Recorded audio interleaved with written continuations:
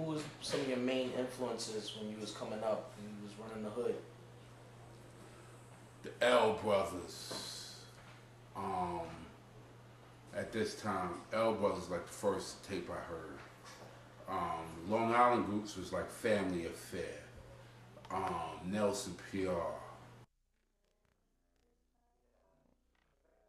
You got EPMD, you got De La, you got Biz, you got JVC Force.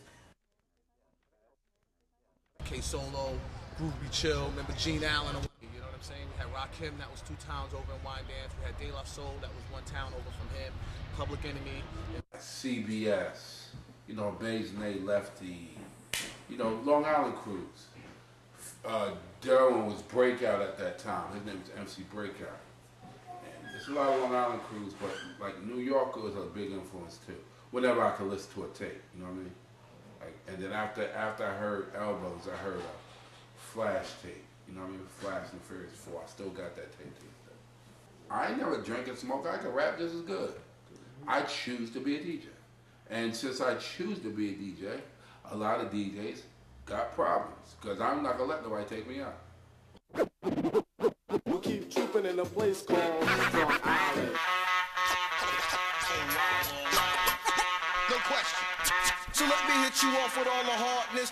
Rakim, B&B, Eric Sermon. Public Enemy.